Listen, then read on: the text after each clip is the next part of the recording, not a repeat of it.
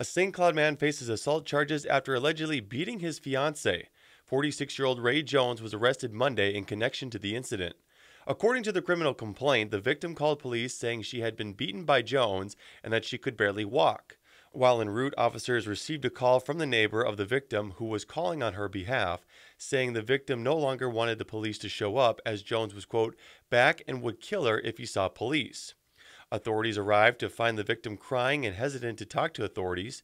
Court records show Jones became angry with the woman Sunday night and punched her in the side of her stomach and legs after he found another man's number in her phone. The two went to bed and the argument continued the next morning, where Jones allegedly grabbed her by the neck and choked her until she couldn't breathe.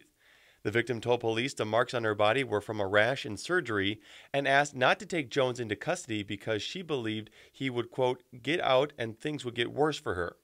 Jones was arrested and taken to Stearns County Jail. He faces charges of felony domestic assault by strangulation and 4 counts of misdemeanor domestic assault.